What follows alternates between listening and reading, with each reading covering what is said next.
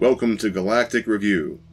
After refueling the engines in our last review, I've decided to venture out into the PC gaming expanse, where I've located a space station called Verde Station. Verde Station is a story-based game available on Steam, released in 2014 and developed by DuelBoot, an independent developer based in Texas, on Earth. Before we begin the review, please note that due to the story-based nature of this game, some minor spoilers may be unavoidable during the review, but I will refrain from revealing any major spoilers for the game. The game starts with you waking up to the sound of the alarm clock in your room on Verde Station. After you turn off the annoying thing, you walk over to the computer terminal and you're asked a series of questions to establish your station profile.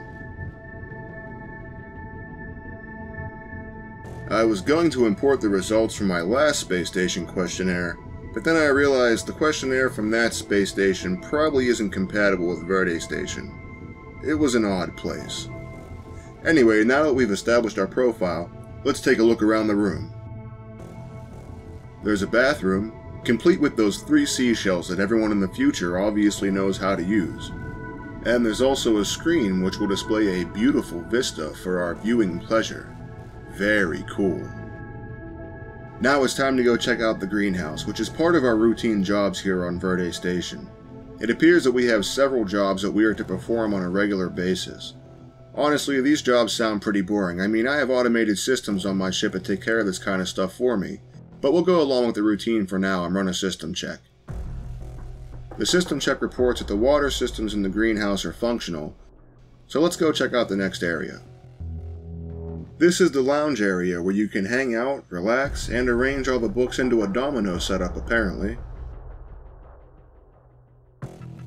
Well, knocking them down is strangely satisfying, so kudos to whomever set them up. Looks like someone had a little camp set up under the stairs. Let's go poking around in their things. David Richardson. I wonder if he set up the books. Let's pop this disk in the computer terminal and see what it says. It seems David is a former water and sewage engineer who found a fulfilling life on New Yondala, wherever that is.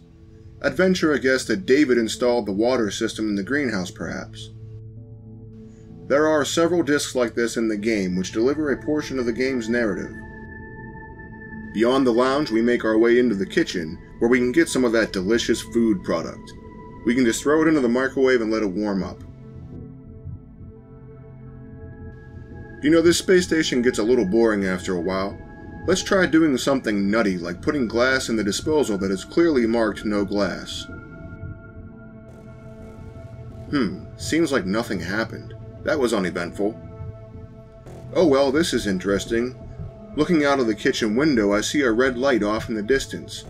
I wonder if it's another space station or something. Well, since we don't have access to the food storage area, let's go back to the greenhouse and see if everything is still functioning normally. Well, this is strange. There are books here now, and it seems someone has named each of the plants with post-it notes. But I'm the only person on the station, right? At this point in the review, I won't go any deeper into the game's narrative because I think it's worth it to go ahead and play through it if you're interested. The gameplay itself is sparse, as we've seen, but it's driven by curiosity and exploration. Some might call these types of games walking simulators, although a less pejorative sounding term might be narrative exploration game. The visuals and sound are adequate and help facilitate the atmosphere, letting you become more immersed in the experience. The controls are super basic and easy to understand, so you shouldn't have any problem getting started on your tasks at Verde Station. Overall, I'd say that this game is an enjoyable little experience that you should be able to pick up on Steam for a fair price.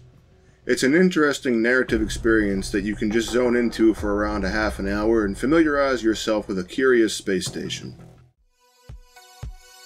Well, that's all for this Galactic review. I want to thank everybody for watching. If you liked the video, please go ahead and let me know down below. And if you want to continue to explore the galaxy of media with me, please go ahead and subscribe. Captain Shinobi signing out.